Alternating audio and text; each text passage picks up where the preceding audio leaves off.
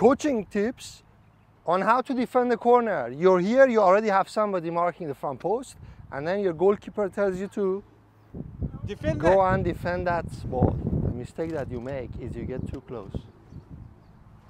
Because if the ball is behind you, then you have to go backwards and it's going to be a mess. You might even give away a penalty, but you're not going to get to the ball.